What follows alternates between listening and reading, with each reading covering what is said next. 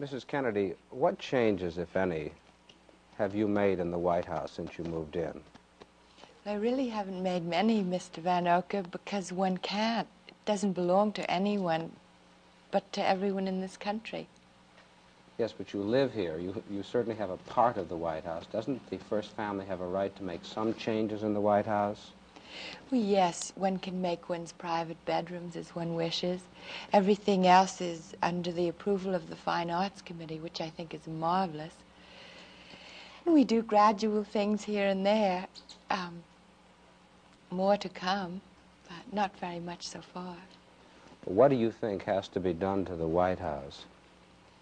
The thing I care about most is to make it more of a museum with more pieces of beautiful furniture that belong to old presidents. There's very little antique furniture here now, and most of what is dates from 1902.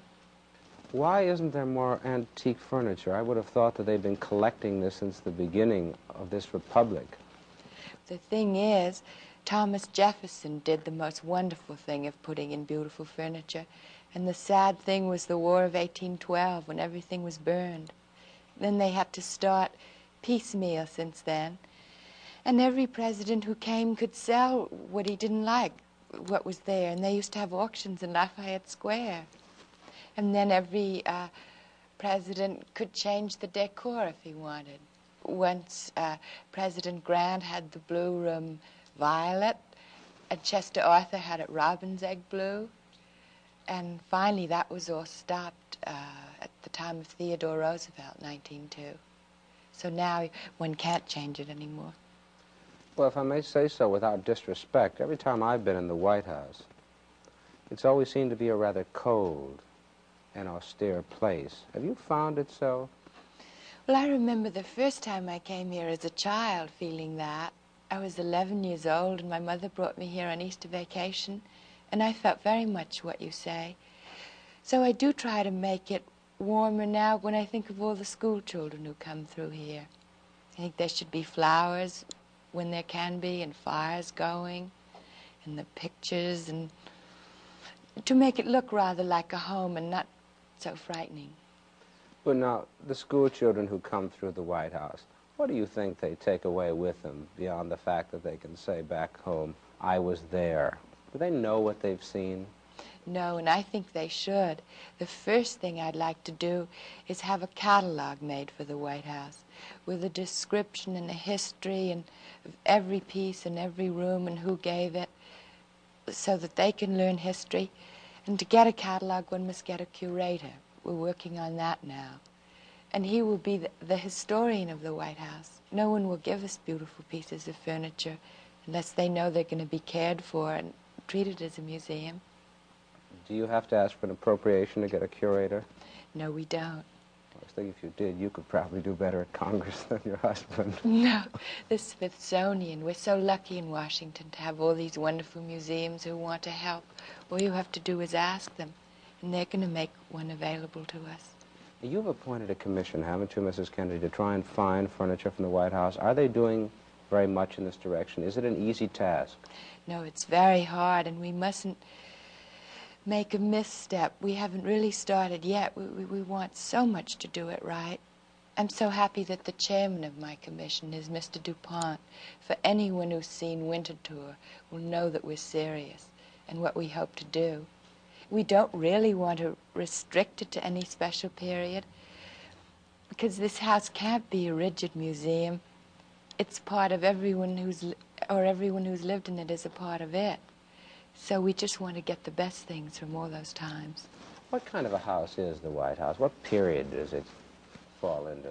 It's really an 18th century house. It was designed in 1792 by James Hoban, who was an Irishman, and he modeled it quite a lot on Leinster House in Dublin. So it is an 18th century house, but it has many things of later periods in it. You mentioned before Theodore Roosevelt bringing an architect. Who was it? Stamford Way. That was really the last first family that had small children of its own in the White House. Do you find the White House is a very good place to raise children? How has your life changed since you've come here? It is rather hard with children. There's so little privacy. I don't mind for myself, but I think it's very hard with them. For instance, I wanted to take my daughter to the circus last week, and I decided I just shouldn't because I would ruin it for her. I worked so hard to make her little ballet school a private thing that we could do together. And there were all the photographers waiting when we got there. So it's a little hard. Well, do you really hope, Mrs. Kennedy, that you can achieve this aim, to keep a private life for your children? Is this really possible now that you're in the White House? Well, I hoped it was. You rather discouraged me, Mr. Van Oka, but I hope it is, and I'm going to try very hard to do that. Because otherwise, how can I bring up normal children if they can't be treated that way? Do you think that Caroline, for example, who's older than John Jr., has she been changed much by the attention she's gotten? No, because she's still too little. But someday she's going to have to go to school. And if she's in the papers all the time, that will affect her little classmates, and they'll treat her differently. That's what I'm so anxious. We always treat her the same, but it's how other people treat her, because they've read about her.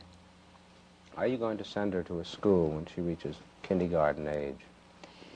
Yes, I will. She must do all the normal things she'd do normally.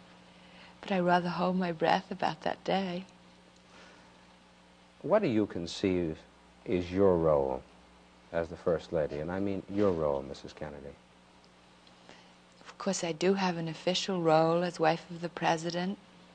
And I think every First Lady should do something in this position to help the things she cares about. I would hope that when I leave here, I will have done something to help to make, well, in the arts, in which I'm so interested, anything to do with children. Do you think that the First Lady, in this instance yourself, can play a role in influencing taste in this country, in the arts, in other fields? I suppose she can. People seem so interested in whatever the first family likes. That's where I think one can lead. One doesn't know whether one leads in the right direction or not, but one hopes one does. Well, can you enjoy these things? I wonder if you enjoyed the ballet when you went to it in New York City recently. Yes, once the lights went down, I enjoyed it enormously. But not before. It was rather exciting. But on this question of the official hostess, a couple of weeks ago, the President entertained an important head of state from Africa, Prime Minister Nkrumah. Did you know before that the President was going to bring him over, or was he, just like many husbands, prone to just drop in and say, I have a guest for tea? Well, he promised me that I could meet him, the President Nkrumah. But the day went by and he never seemed to appear, so my daughter and I were on our way to his office when my husband, President Nkrumah, came rushing back to a rather messy room where I'd been unpacking books. Was he expecting tea, a formal No, affair? he was absolutely charming. He sat down and laughed and talked with us and told us about his own children. I was so glad to see that he was so relaxed, because I was rather embarrassed being surprised like that by my husband. I expected that he would tell me a few minutes before. Now, there's your official role as a hostess at the White House, the role as the First Lady in things that interest you. If it's not presumptuous, Mrs. Kennedy, what about your role as a mother and a wife? Can one have a role as First Lady? We haven't had a First Lady who's had young children for such a long time. Are you optimistic about fulfilling this role in the same way you did before? Yes, I think it doesn't matter what else you do if you don't do that part well, if you fail your husband and your children. That really is the role which means the most to me, though obviously I have a deep sense of obligation for the others, but that's the one that comes first. And has it been more difficult, though, honestly, to fulfill this role? Since we've been in the White House? Yes, ma'am. No, my husband loves a challenge, and I do too. He set me a good example. So, let's hope it works out. Thank you very, very much, Mrs. Kennedy. It was most gracious of you to have us here. Thank you, Mr. Van Oker. I enjoyed it.